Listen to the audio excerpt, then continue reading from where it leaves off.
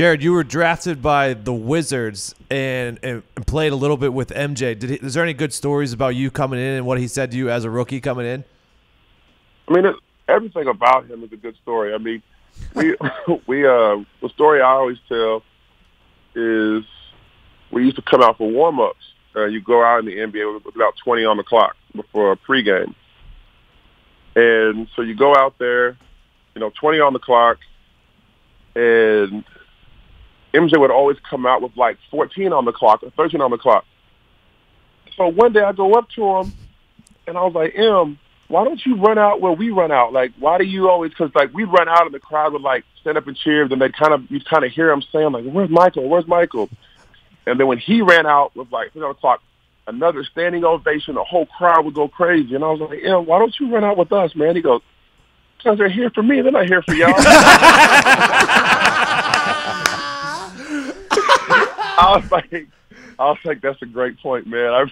I appreciate that. So, like, the whole year he would run out, like, after we did, and, I mean, the crowd would go nuts just for him. So he showed us that, like, just so y'all know, you guys are good and whatever, but these fans are here to see me, baby.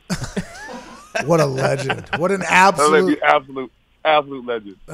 Every single thing about him, legendary. Like, even you got to rush. I mean, I remember, like, coming up, man, we would like, go to places, and this is just cell phones. I mean, everybody, I think the first BlackBerries had maybe just come out. But, I mean, for the most part, you just called somebody. You just had cell phones, like flip phones and stuff like that. We would go to a restaurant or a bar, and by the time, this would be like in cities like Orlando, by the time that we left, there'd be 1,000 people outside those venues because word of mouth would travel so fast that Michael Jordan was having dinner here or like having a drink here, and people would get in their cars and just drive to these locations just for the hope or the glimpse that they would see Michael Jordan. Like there was no video proof. There were no camera phones. It was just word of mouth, and that's how crazy it was. Oh, my God. Just think about Michael Jordan, by the way. He look over at Jared, too. He's like, yeah, you see all those people banging on the windows? Those are for me, too. Oh, yeah.